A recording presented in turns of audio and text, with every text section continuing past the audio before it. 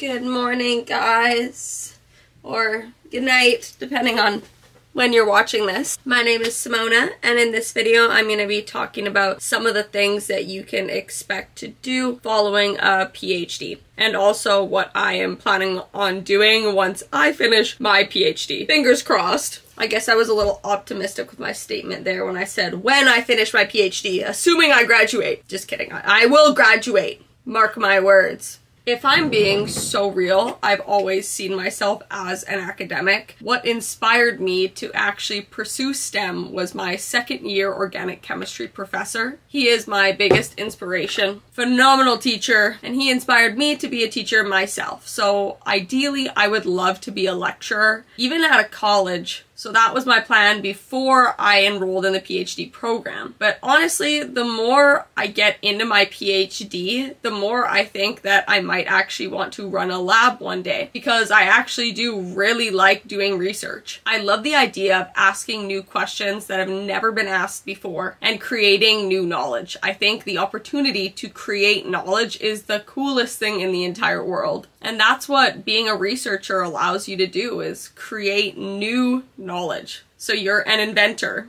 you're an artist, we're artists. So I don't know if I would be completely willing to give this up. Beyond the fact that I just want to teach, the life of a teaching professor seems very chill. They usually teach 1 to 3 classes, have a few office hours, and then they have TAs to mark all of their assignments and tests. So you really just have to show up, lecture, and talk to students, which I think is the best thing in the world. So now another option is doing a bunch of postdocs. Usually before somebody will become a professor, they will have to do 1 to 2 postdocs anyways. And plus, doing a postdoc can give you an opportunity to not only be involved in new innovative research, but travel the world. Right now in my research group, we have a postdoc from both Italy and from Spain. I think I would really love living in Europe. So I definitely want to capitalize on those opportunities while I'm still young and travel. So before I become a lecturer or an academic, if I get an opportunity, I definitely want to postdoc either way. And depending on the country you want to work in as well, I have heard that postdocs can actually make a pretty good salary. In Australia, for example, they make around $100,000 per year in Australian dollars, which is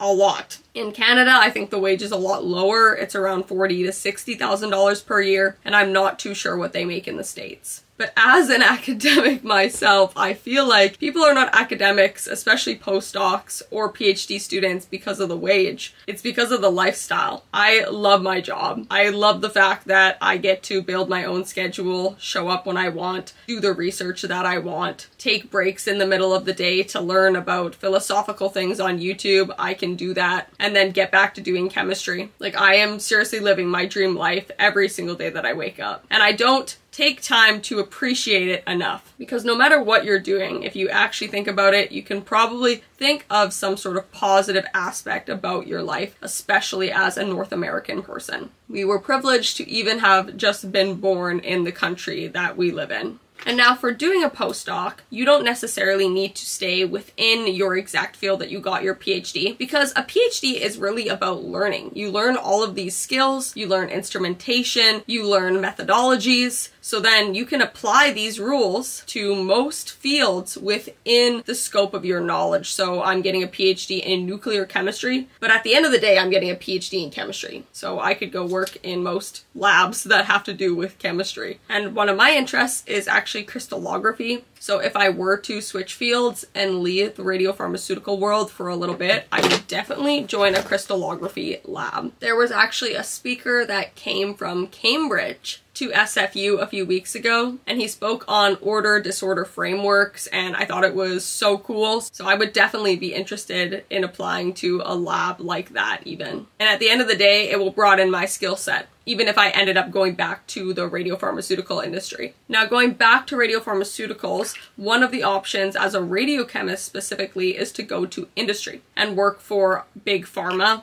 and or a small startup company where you would just develop radiopharmaceuticals and be a research and development scientist. And they actually make really good wages. Past 3 graduates from my lab all got hired, I think, at over 100K within their first year, and they weren't even graduated from their PhD yet. Don't quote me exactly, but it was around 100K. One of the reasons why I am nervous about becoming an academic and or a little bit not excited is because I definitely, whoa, that is way too much highlighter. I hate politics. I hate kissing ass. I am terrible at networking. And you might be like, really? Yeah, I'm so bad at it. I get really nervous. I don't know what to say, who to talk to, and I'm really bad at making small talk with random people that I don't know. So I definitely struggle when I go to conferences. I find it very superficial and it gives me so much anxiety that I cry like every single day. I'm over exaggerating. Not every single day, but I cry a lot at conferences. They like really stress me out, and going to conferences and communicating with other researchers in your field is a big component of academia. So if I want to stay in academia, I'm going to have to do that a lot. Is that something I want to do? I guess I gotta find out. But the part about conferences that I love is communicating science. I love communicating science. Whether it's online or at conferences, I love to talk about my work and science in general. So that component I love. The networking component I do not love as much. Alright, I'm ready. And this brings me to the end of this video. Thanks for getting ready with me and talking a little bit about science and potential career opportunities with a PhD.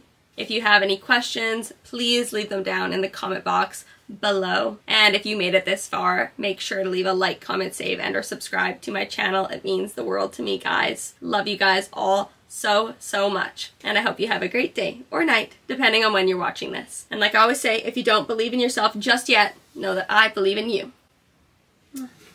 Have a great day.